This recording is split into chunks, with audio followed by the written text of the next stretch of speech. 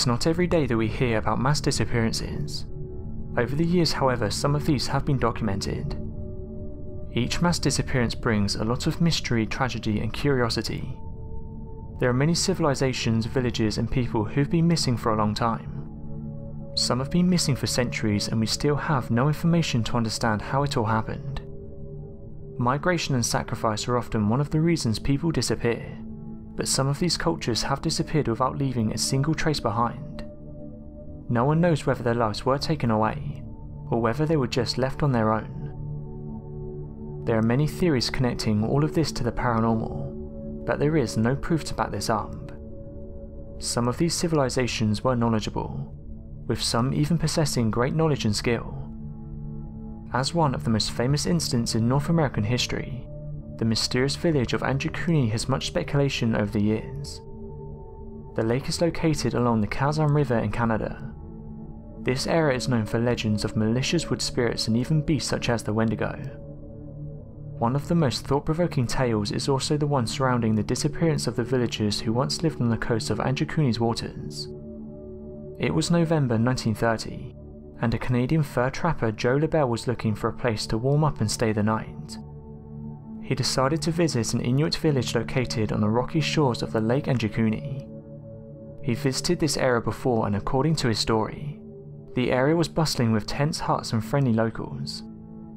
After arriving in the village, he realized it was pretty empty. There were no people or dogs barking as usual. There was not a single sign of life in the village. It's extremely difficult to imagine what made all of these people leave the safety of their homes, food, tools, and dogs. There were no signs of any struggle and no indications of any violence in the area. Many researchers over the years have tried to find logical explanations about this event. If the lives of the Inuits of the Anjikuni were really taken away by force, there would be some indication left behind. These were approximately 30 men, children, and women. They lived their lives working, playing, and enjoying what they had around them.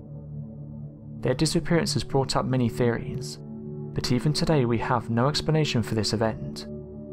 The mystery still lives on, and over the years many different theories have been put forward to try and explain their disappearance.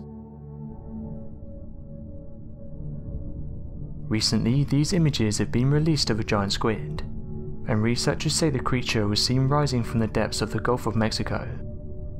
This happened on the 19th of June, and scientists are excited as this is the first time a giant squid has been filmed in US waters. The research team was able to get the footage using state-of-the-art equipment known as Medusa. This allowed them to photograph the creature in pitch-black water.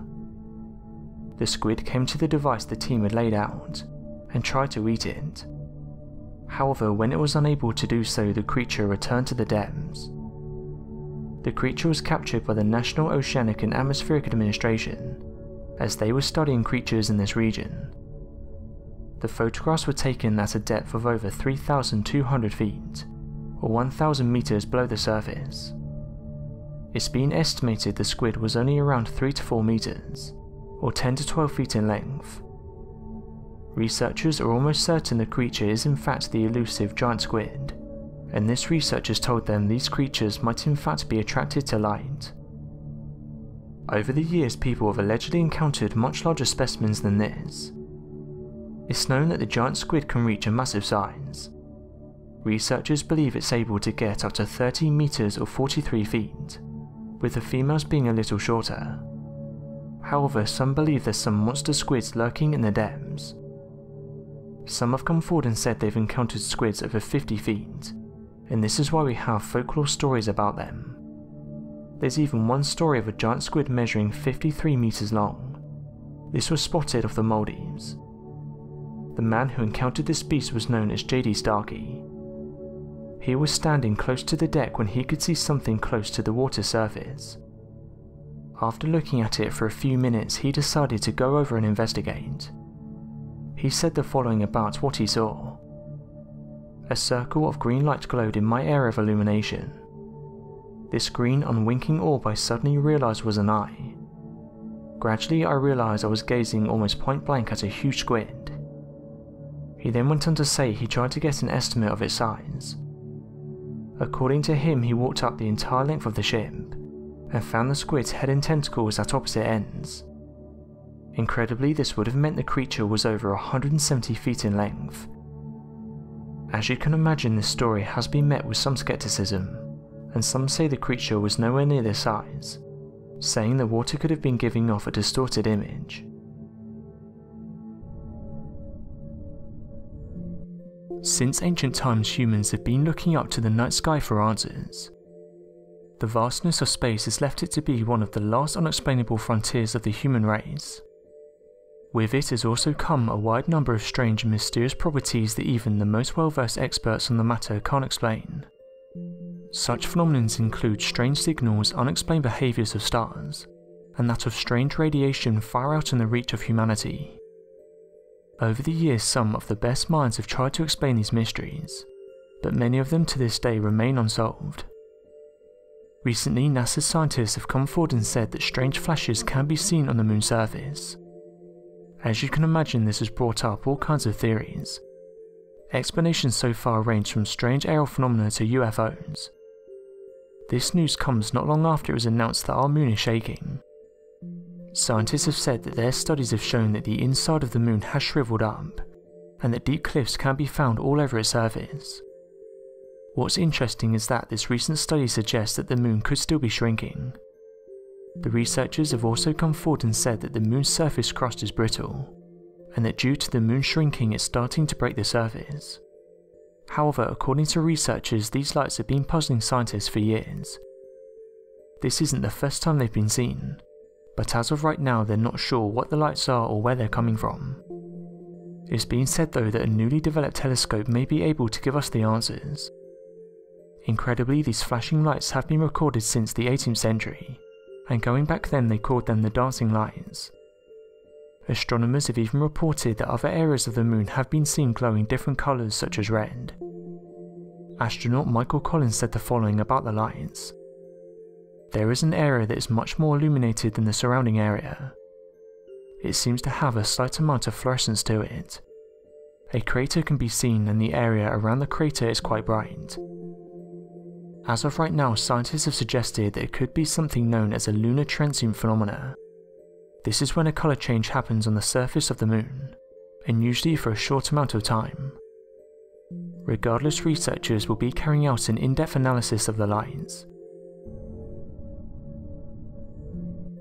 Earth has often been referred to as the blue planet. This is because over 70% of the Earth's surface is covered in water. However, there is still a lot more to be learned by scanning the ocean depths, and trying to understand the many peculiar discoveries we make about our oceans every single day.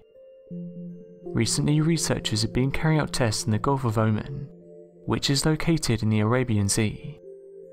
This massive stretch of water makes up over 64,000 square miles of water, and it's thought to measure over 2.2 miles at its deepest point. It's also not a safe place to carry out research. It's constantly being used by large ships to transport goods and oils from the Persian Gulf. Another issue with this area is that the waters are known for their piracy, making it even harder to carry out tests in this region. Due to this and its depth, scientists have struggled to find out information on the area. However, technology has helped them out. They've been able to send down underwater robots to help them get an idea of what's going on beneath the waves. These robots are known as sea gliders, and they allow the scientists to control them from the safety of their boats. These incredible pieces of equipment can reach depths of over 3,000 feet, and can stay in the water much longer than humans. While scanning the depths, these robots picked up on something that sparked the scientists' interest. Incredibly, they were down there for almost 8 months, and were able to collect important data on the region. They soon received news that the oxygen levels in the area were being depleted, and this was happening at an extremely fast rate.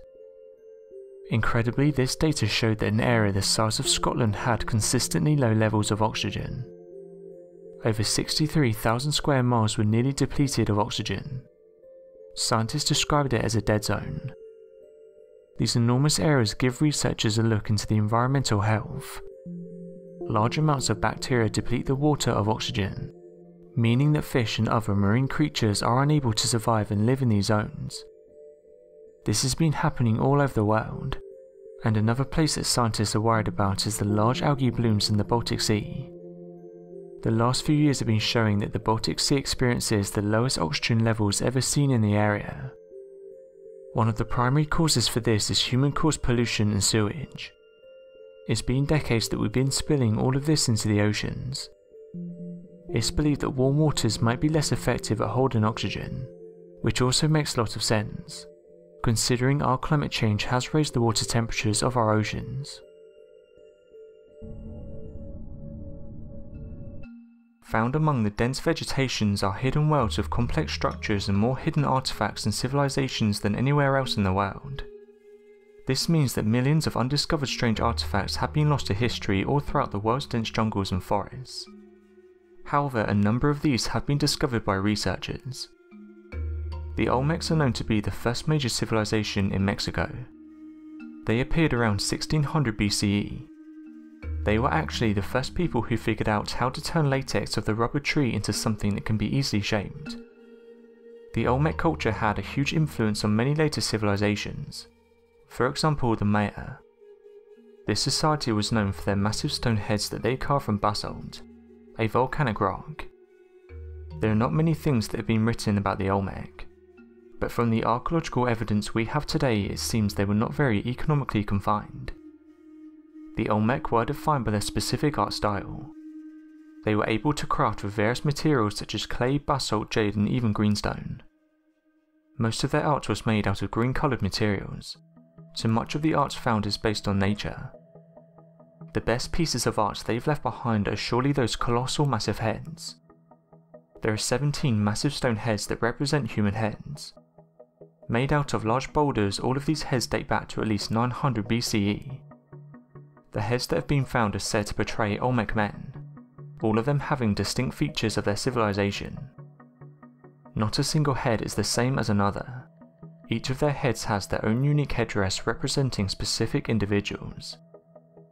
It's believed the heads are representing the portraits of powerful individuals of the Olmec civilization, but the methods and logic behind how they were transported and carved stays a complete mystery. Additionally, researchers have found a total of 18 large stone head monuments, each one measuring roughly to be 3 meters in height, 3 meters in width and more than 40,000 pounds in weight. Interestingly, it appears the stone heads are impossible to accurately date, and can only be measured by looking at the time in which the large stones were buried to predict the time of their creation. The accepted information from researchers is that the heads were buried during 900 BC, but could predate this time by more than several hundred years in creation.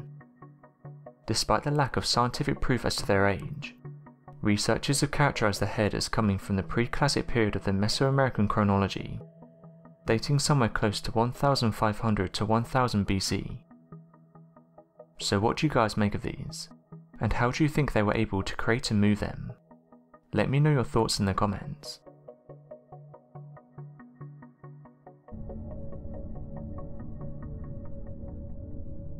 Thank you for watching and don't forget to subscribe for more videos.